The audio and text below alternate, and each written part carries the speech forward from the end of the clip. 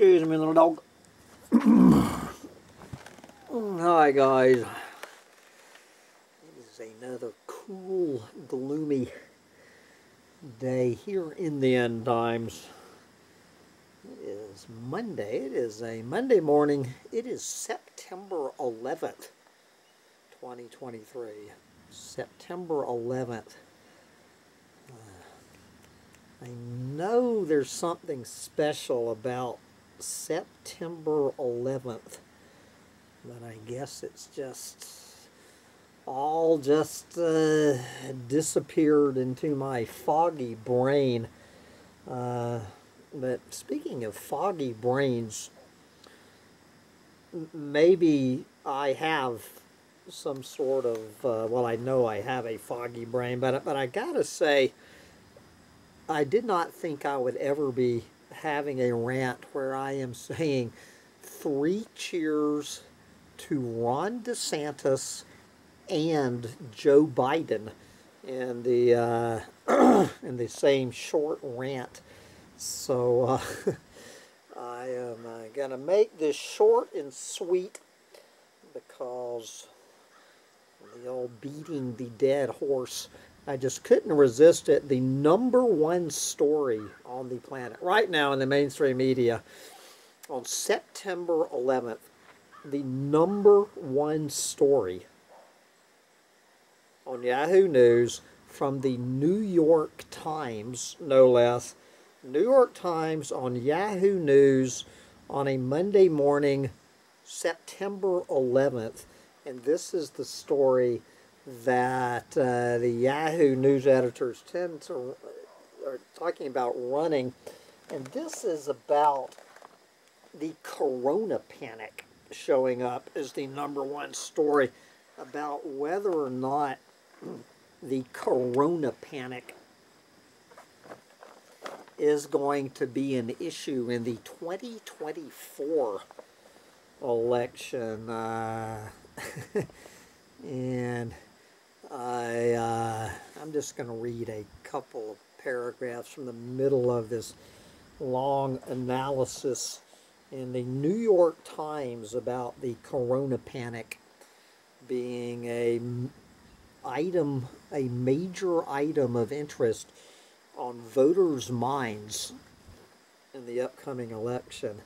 And first, we are going to hear from my hero, Ron DeSantis, who has every intention of making the corona panic an issue during this election. Take it away. This is DeSantis on Thursday.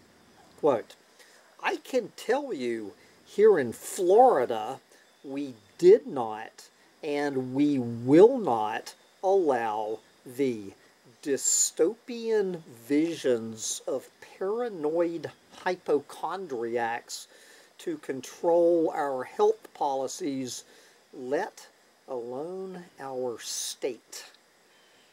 Thank you, Ron DeSantis. And let me finish reading this.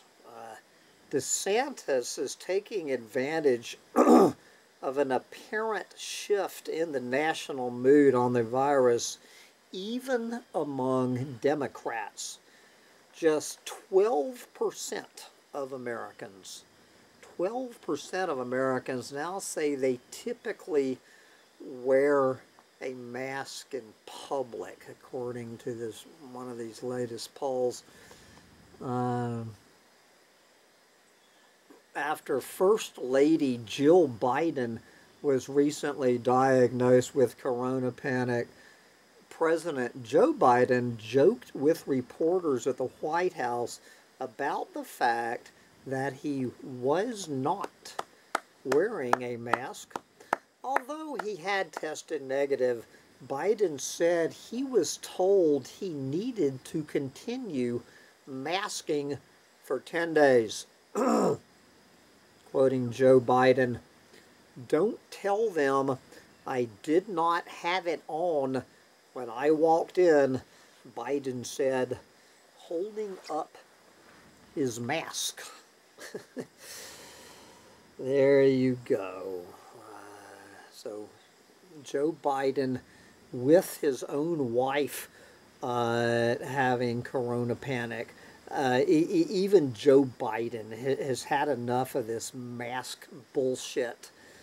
I guess joining the 88% of Americans who are fed up to hear with this fucking bullshit about these goddamn masks. And I'm already seeing it here in Ithaca, New York.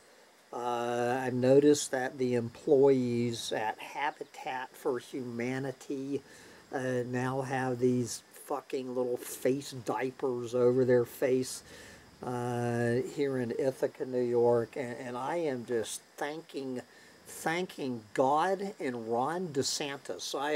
I am thanking God and Ron DeSantis that I'm getting the fuck out of Ithaca, New York, in about 6 or 7 weeks, and heading back to the oasis of freedom known as Florida, which is exactly what it was when I was living in Florida.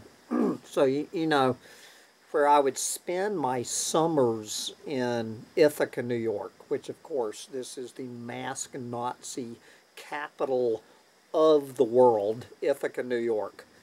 The poster child of the little limp dick lefty fear strangled sheeple in their fucking masks.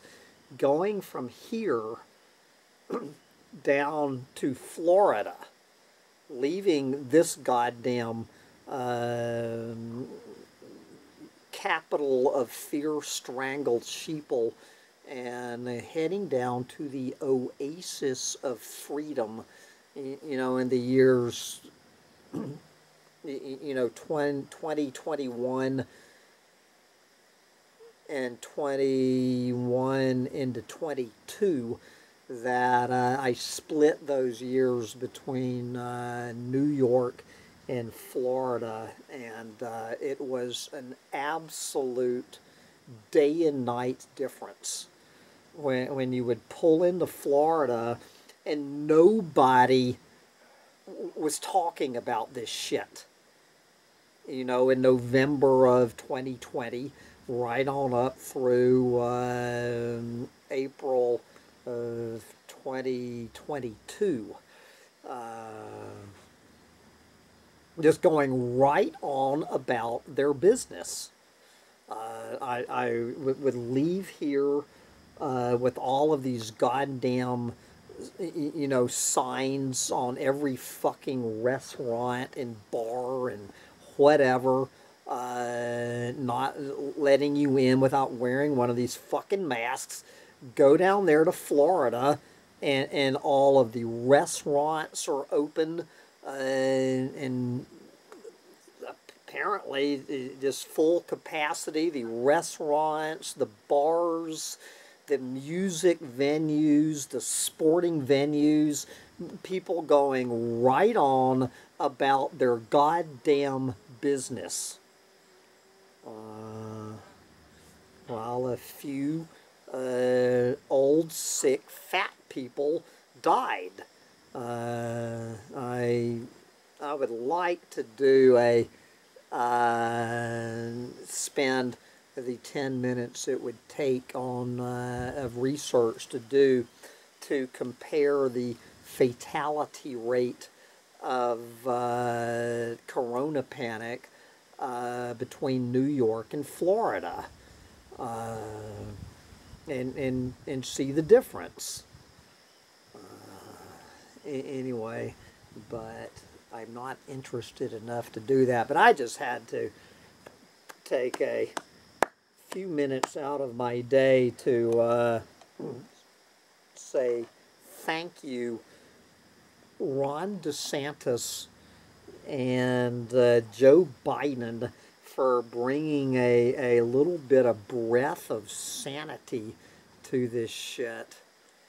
There you go. And I am heading back to the oasis of freedom where Ron DeSantis With all I can say about Ron DeSantis, at least Ron DeSantis did not and will not allow the dystopian visions of paranoid hypochondriacs to control his state.